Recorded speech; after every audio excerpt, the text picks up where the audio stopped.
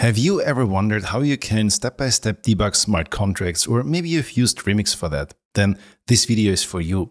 In this video, I want to show you two ways how you can debug smart contracts using Truffle Debugger, as you can see in the little preview.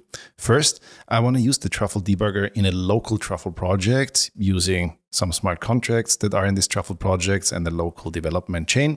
And then I want to show you a really convenient way how you can debug smart contracts on Mainnet, where the smart contracts are automatically fetched from Etherscan. Hi, if you don't know me, my name is Thomas. I'm CTO at Morpher, where I use these technologies on a day-to-day basis, and I'm on a mission to educate 1 million people about blockchain development. So if you like this kind of content, hit the subscribe and bell button. And now let's have a look what's in the code. The code that we're using in this video was written from the ground up in a previous video, which is now linked somewhere up there. And you can also find it in the description down below. And you can find the code copy and paste style on Ethereum-Blockchain-Developer.com in the mini projects section. Now, before we're getting started, let me quickly walk you through the code, and then let's place a bug in there, which we then need to debug. I have a classical Truffle project over here. I have installed the OpenZeppelin contracts, npm-i openzeppelin/contracts, and I have a contract called myToken, and this contract myToken is basically the template that is available on the OpenZeppelin website. It has one award item functionality. It creates an ERC721 token, has one award item functionality, and there's a bug in there, which we pretend we didn't see. And we are having the migration file, which basically migrates this. And then I also added a test, but that is not relevant for now. So what I'm going to do next is I'm going to start Ganache. You can install Ganache, npm-i-g for global, npm install-g for global Ganache. It will install Ganache 7. I'm currently having Ganache 7.02 installed. I'm going to start this now. Ganache, and it should start Ganache 7.02. It's fairly fast, and it gives you 10 accounts to play with. And the reason why I start Ganache and not use the internal network from Truffle is because I want to connect to an actually node, RPC node that is running, and you can see the commands.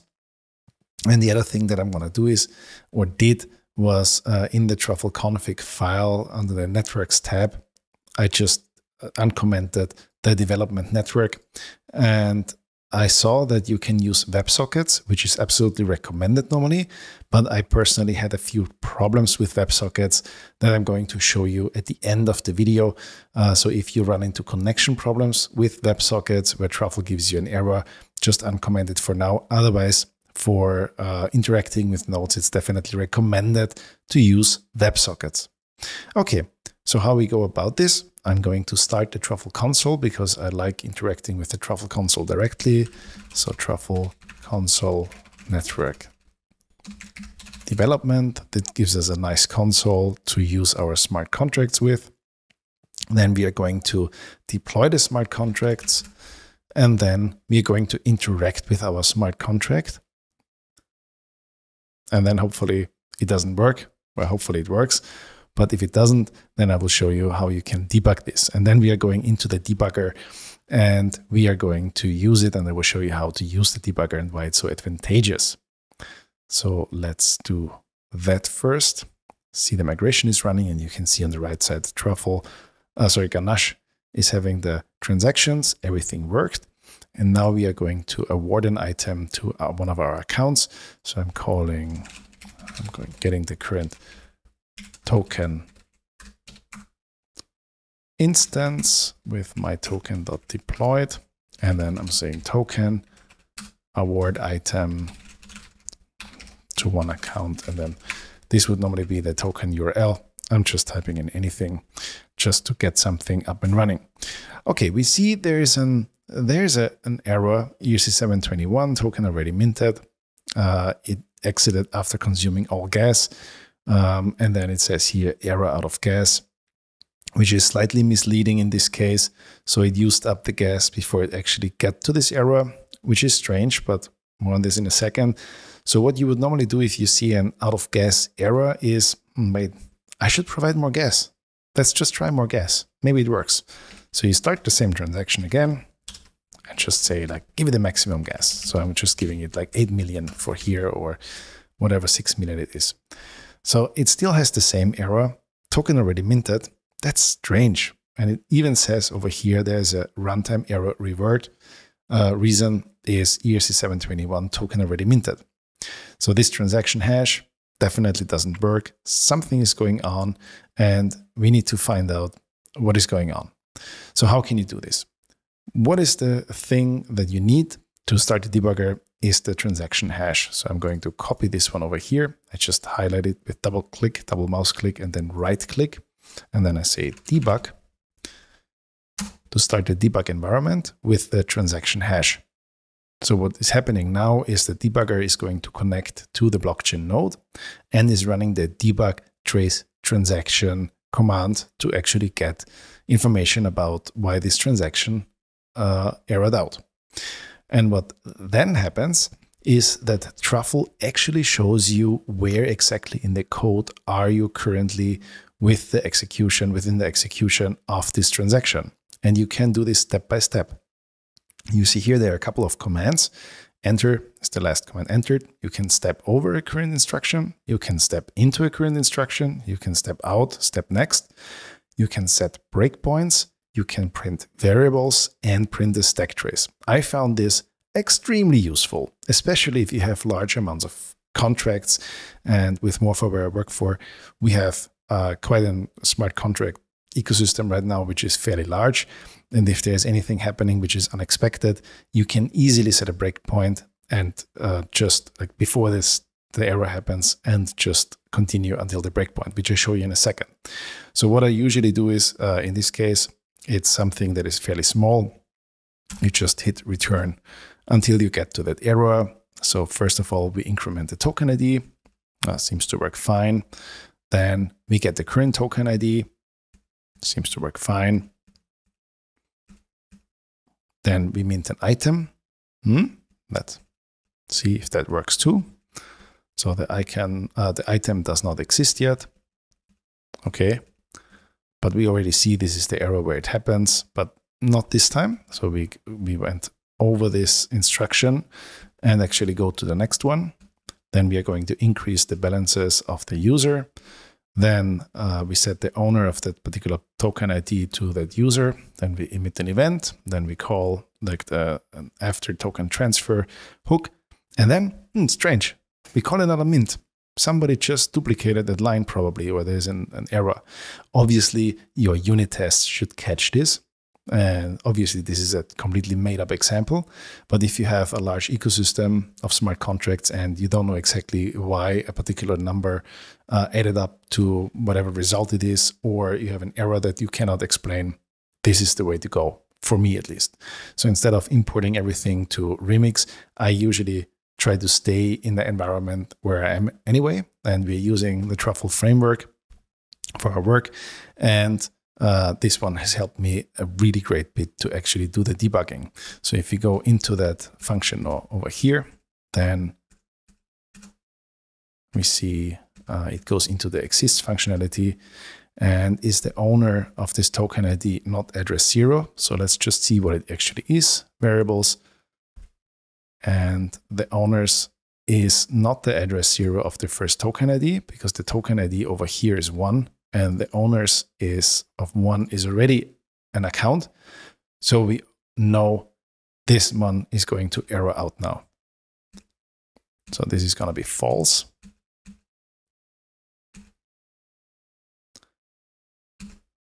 And this is going to be the location of the error token already minted. And if you want to set any breakpoints, then we could do this as well, where you say like, wait a second, on line 282, there's the error happening. Let's set a breakpoint on line 281. So let's add B, ERC721.sol 281. Okay, which one did I mean? I meant this one, of course, not the interface. So B going to set a breakpoint now, and then I'm going to reset everything, and I'm going to continue until the breakpoint. Let's just see what happens over here. So we had the first time in there, and we had the second time there. And now we can see if we can step into those commands and see again, wait, this is again the same problem that we had. Balances is 1, owners of 1 is already this address or this account, and the token ID 1, so this will clash, this will not work. Yeah, there are certain times where you actually want to debug a transaction that happened where you don't have the actual source code right away, or it happened on Mainnet or on Rinkeby or Robston or any of the other testnets. Now, there's a really fast and really convenient way to actually achieve debugging with Truffle in combination with Ganache without even having access to any Infura nodes or any private Geth nodes that you set up and so on. And I'm going to show you how that works, because you can fork with Ganache and you can fetch the source codes with Truffle from Etherscan if they are uploaded there. So if you have validated smart contracts on Etherscan, I'm having the Truffle documentation open here. And when you look at the Truffle command reference, you can see there is an option called Fetch External or X. This allows the debugger to download source from source verification services to debug transactions involved in external contracts. When used, a transaction hash is required, okay, and maybe abbreviated with X. And that means when you use this fetch external in combination with the debugger, then it will start to try and download the source code from Etherscan. So let's say, for example, you have a transaction hash over here that was a Uniswap v2 swap. And what it is here, it's not really important to know, but it interacted with this smart contract with the Uniswap v2 router. And you see that's a verified source. So the contract here is uploaded to Etherscan. You don't need to download the source yourself. It can actually fetch this from Etherscan itself. And then you need a node that actually supports the debug trace transaction RPC call. And there Ganache has you covered, which is an interesting combination with Truffle to use, because you can actually fork a network. And when you just use the fork parameter, then it will by default fork the mainnet from the latest block. And then you have a node which forked the mainnet, but you can use the debug trace transaction call. Now let me show you how that works. First of all, we need to start Ganache with the fork parameter. Let me make this a tad bigger so you see what's happening here. And then the fork chain is the Ethereum mainnet via Infura in this case, okay? And it's listening to localhost 8545 as usual. And you get still your 10 accounts and everything. But when you start to interact with smart contracts, it will start to fetch the previous transaction data that happened with the previous blocks concerning the transaction hash. So now you can actually go in and say Truffle debug, and then you say fetch external, and then we are going to use a transaction hash that happened. In this case, I'm going to use the exact same transaction hash that I picked out here. What I basically did was I went to the block, I went to etherscan.io, view transactions, and I picked the first one where I know that this is with a verified smart contract. And basically I saw that the method is known. So Etherscan must know that this is a verified smart contract. Doesn't matter what kind of transaction hash it is, as long as the smart contract is verified on Etherscan. All right, then we are going to insert this over here, and then we need to connect to our Ganache node over here. So we say --URL, HTTP, localhost 8545. And now let's see what happens. First of all, it will hopefully connect to Ganache over here. And yep, it did. It starts the debugger, and you can immediately see debug trace transaction call. But then it will also start to download the source. It might take a while. The first time I started this, It took a minute or two until it actually started to download the sources, but it's definitely worth it to wait. So I'm going to pause the video here, and when this is done, gonna start it again. Just wait here. If it looks like it doesn't do anything. It took around 5 minutes to actually start gathering the sources. So I don't know what's happening in between there, but it's definitely worth the wait. And now it has gathered the sources and compiled them from Etherscan. And then it connected to Ganache and got the rest of the code, which it didn't have in a cache. So it connected to Infura to get the rest of the blocks that are not in the cache yet. And then it basically started the debugger. So we know where we are now. We are at the Uniswap v2 router 02, was a Uniswap v2 swap. And we can step by step go through the actual transaction as it happened on Mainnet. So I think that is pretty cool. You can also see the variables involved and everything else as usual with the debugger. So if you haven't tried this yet, definitely give it a try. It also shows why it's so important to upload your sources to Etherscan and verify your smart contracts. And I think this is one of the main differentiators from Truffle to any other framework out there, that you can basically just start your debugger either for your own projects or with external sources. This is such a game changer for me. And yeah, give it a try. And now let's wrap it up. The other thing that I wanted to show you now is what happens when you turn on the Websockets. And this is going to be interesting now because it doesn't happen always. So let me just get out of here with Control-C. Go back to the Truffle console. We are going to connect to Truffle, to Ganache now via WebSockets. And I'm going to get the same transaction hash. Where is it?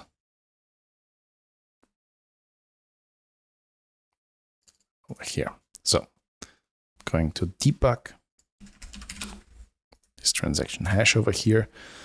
And every once in a while, it gets stuck with an error message. And I just wanted to show you this error message. In case you're getting the same, just try to connect without WebSockets. Starting the Truffle Debugger.